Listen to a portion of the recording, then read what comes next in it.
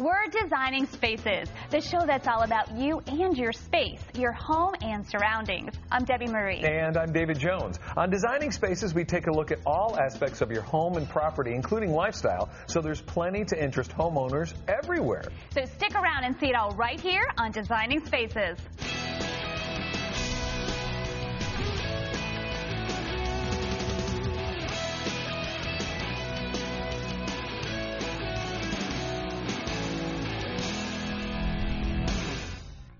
Next up on Designing Spaces, we were able to visit one home that has a very special purpose. It's been converted into a shelter for homeless veterans. Here's Kellie Lightbourne with the story.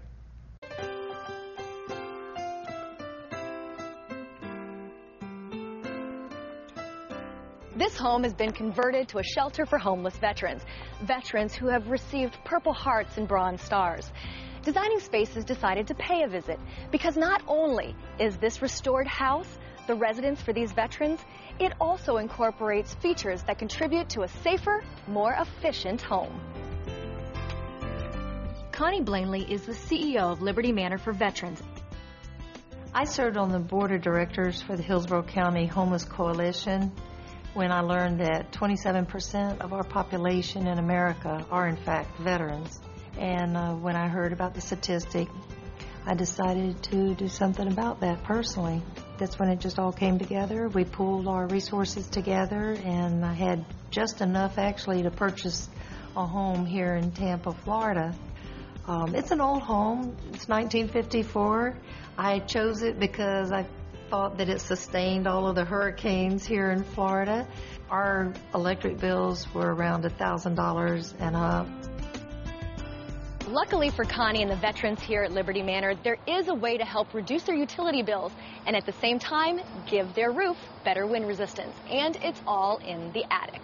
And to help us better understand is Michael Sievers from BASF, here to show us the closed-cell polyurethane spray foam that has been recently installed here at Liberty Manor for Veterans. Thanks so much for joining us, because I got to tell you, this is an incredible project. Yeah, first of all, we're actually very honored to be able to work with Connie and all the vets here at Liberty Manor. That it's an honor to be able to do a project with them and give back to the community. BASF is very happy to be able to do this. Well, I got to tell you, a lot of homeowners already know about closed-cell polyurethane spray foam, but they really don't understand its benefits. The spray polyurethane foam, it's a wonderful product where it's going to provide you some comfort and security for your home. You're going to get a good insulating product in there to help you save energy in your home, which everybody wants to improve their monthly budgets. You're going to be able to have a roof or an attic that's tied down, so during a bad storm, your roof is less likely to blow off because it's going to be about 3 times stronger than a normal roof. And then the third point is the water will not get through this product. Okay. That will make it so if water ever did get into your attic space, it's not going to come down into the living quarters or cause you drywall damage. And we prepared a demonstration for you so you can see this or witness it.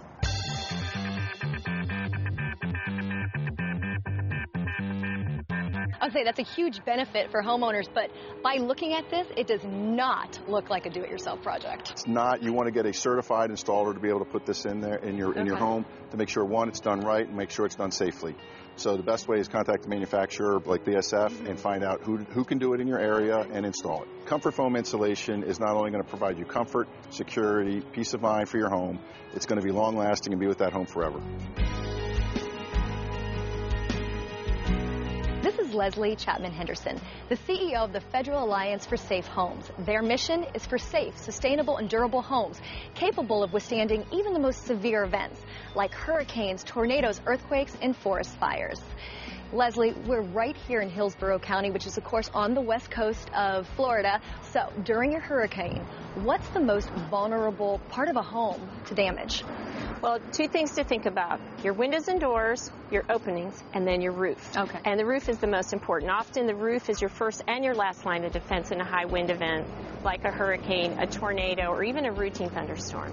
So speaking of roofs, why aren't roofs that were built to previous codes strong enough to withstand a major hurricane? Well, every time we have a hurricane, we learn things, and we incorporate those learnings into the new codes, making it very important to go back and address older homes like this one with retrofitting with things like closed-cell spray foam. So there's a website they can reach you at, right? That's right. Flash.org is where any consumer can come to learn more, and for free. Thanks again, Leslie. Thank you.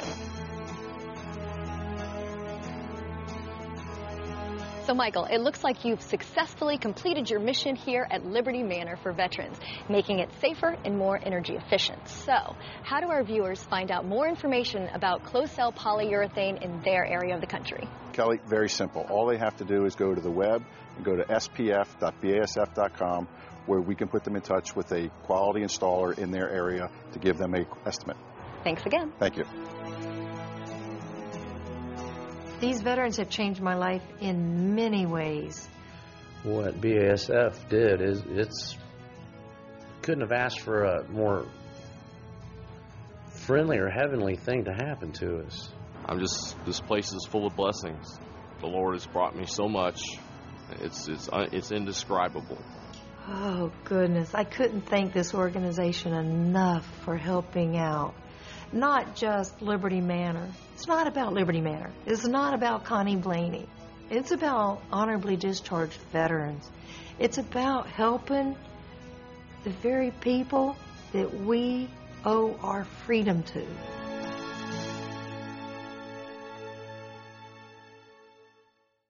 All right, I don't know about you, David, but my house could use everything we saw in today's show. All right, well, let's see. We got the kitchen remodel. We got state-of-the-art insulation. We have amazing home automation. Yeah, definitely.